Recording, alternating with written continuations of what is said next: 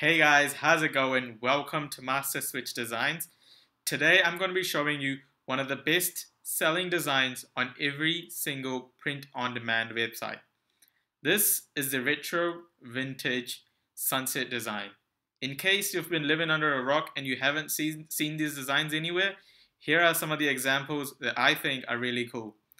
The good thing about this design, and it can be used with every single niche, and it has been getting consistent sales throughout the time I have been on print on demand. So without wasting any more time, we'll get on right with the video.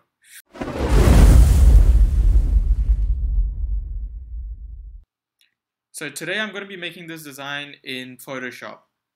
Usually when I'm working with a new design, I always start with the Merch by Amazon template. If you don't know what that is, or if you've never used the Merch by Amazon template, I'm going to be putting a link in the description below with a video of me explaining how to use the Merch by Amazon templates. Go check the video out if you don't know how to use the template. If you do, continue watching and I'll show you how to make that vintage retro design.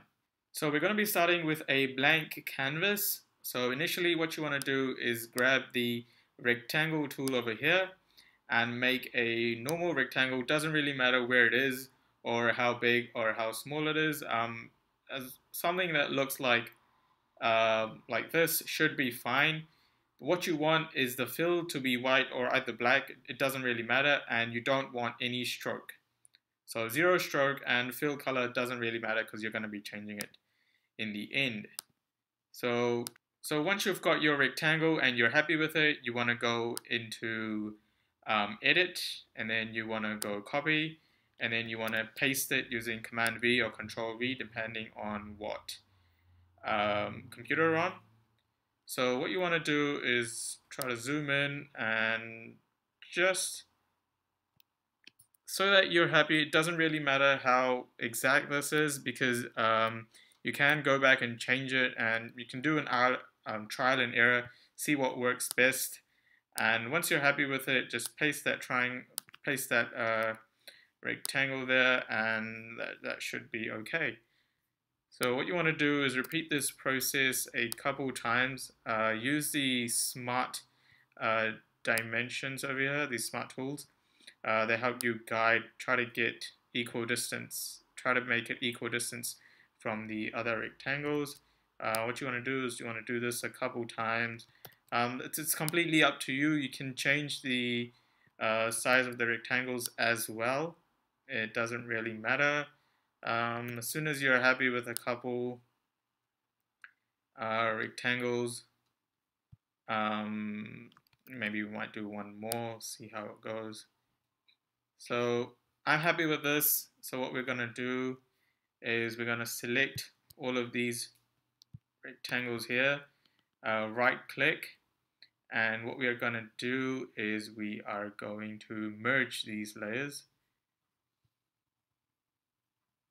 So we're going to merge visible so it becomes one whole big rectangle. So once you're happy with your rectangles, what you want to do is go into Google and find a sunset design that you really like, some of the colors. There's lots to choose from. Once you go into Google, you're going to want to download something like this, a design palette. It's called Sunset Design Palette. There's lots to choose from online, and this is the one I really like because they have lots of colors and lots of design variations that you can choose from. What you want to do is just copy it and paste it in your design. Doesn't really matter where it is because you're going to be deleting it in the end. So for this tutorial, I'm going to be using this palette over here. So what you want to do is select the color picker over here and just go ahead, select the first color, select the bucket tool, and just start coloring in your shapes. So you do that a couple times, and definitely if you want to change some of the colors, if you want to make it darker or lighter, the sky's the limit. You can basically do anything with this.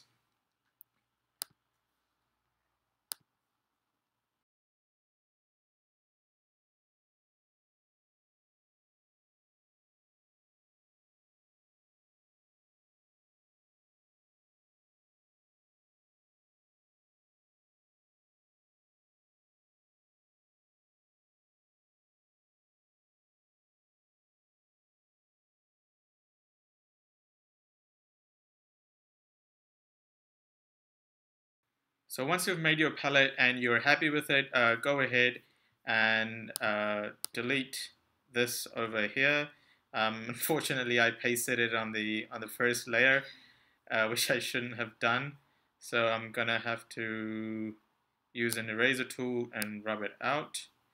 But you can usually just paste it in a new layer and then delete that layer in the end. So now that you're happy with your palette colors, go ahead and make a new layer on top. Select the circle selection tool. Hold down shift to get a perfect circle, otherwise you'll probably end up getting an oval. Try to make the circle, so try to make the circle a little bit bigger than your palette size, and we'll just place it somewhere like this. That looks okay. Obviously, you can use trial and error, see what works best for you. At this stage, this is what works best for me. Once I've selected and I'm happy with my selection, I right click and I do select inverse, and then I go into the layer which has all the colors in it. I press delete and we are left with a simple sunset design, and I go ahead and deselect it over here. So now this already looks pretty good, but what you want is I usually like a little bit of texture in my designs. So you can go into Google and look for background textures. There's several textures to choose from. This one's really nice. There are several like this to make it look like it's a bit of a vintage retro design. For our design over here, I have already downloaded a texture that I am happy with. So this one over here. What you want to do is remove the lock tool, and you want to copy this texture and paste it into your design. Usually put in a new layer. Make sure you paste it into the new layer. Don't want to make the mistake I did.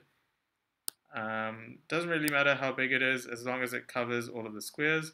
And once you're happy with it, just press OK. So now, in order to remove the extra background texture, what you want to do is go into this tool, go into this layer which has initially your colors. You want to use the select tool and you want to select everything in that layer. Once you are happy with that selection, go ahead, do a right click, do select inverse, and hit delete. And sorry, you want to go into this layer over here and hit delete. So all of the background that we didn't need has been removed, and you can go ahead, right click and deselect. So now you're gonna want that texture into your colors to make it look like a bit of a vintage design. So what you want to do is select the layer with the colors in it and go into this section over here. As soon as you scroll over these selections, you can see that the texture kind of pops up from the background over here. So this is normal over here, and you can give it a try. So darken looks pretty good, multiply looks good, color burn, you can do trial and error, see which one works best for you. Over here you can see there are lots of options to choose from. Definitely not all of them are going to look good, but there's definitely going to be one or the other that looks good in your design over here. So right now I am happy with the darker color design. I think it looks good, gives it a nice texture, and we're just gonna save it as darker color. Obviously, it's not gonna be same for all of you. So once you're happy with that, select both of your textures and your color layer. If you are going to resize your shape, select both of them before you do that, and there you go. You can resize your selection. So as you can see, this design looks pretty cool. Even just like this, without anything in the foreground, this design looks pretty cool. We're just going to see how it looks on a t-shirt just to get an idea. Obviously, I just pressed Command S to save it, and it updates onto the smart object onto the t-shirt over here. See, it looks pretty cool on a t-shirt. So obviously the potentials are unlimited. You can add anything in the foreground. Usually, most of the things that people do add are usually black in color. So for this example, I'm going to be adding a simple grass design.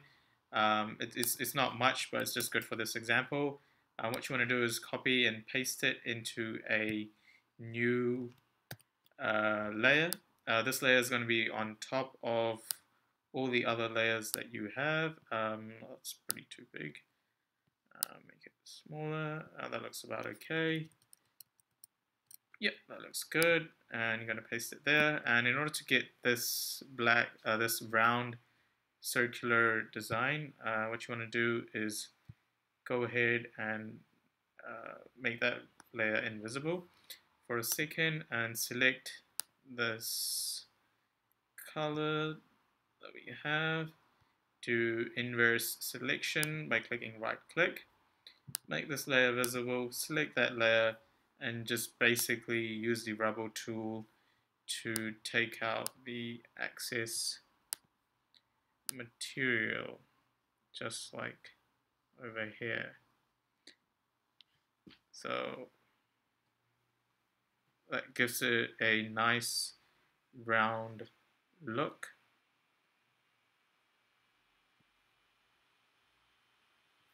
And we go back into the selection tool and we deselect. So there you have it. I'm just going to show you how it looks on a t-shirt. Obviously you can add text on the top and bottom. You can add anything in the foreground and make your design according to what niche you're working on. So we just see what this design looks on a t-shirt. So obviously it looks pretty cool. You can change your design based on what niche you're working on. You can add text in the top and all the bottom. So that is it for today's video. Thank you guys for watching. If you haven't done so already, please hit that subscribe button.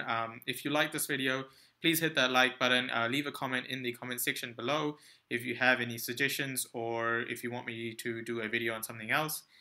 Once again, thanks for watching.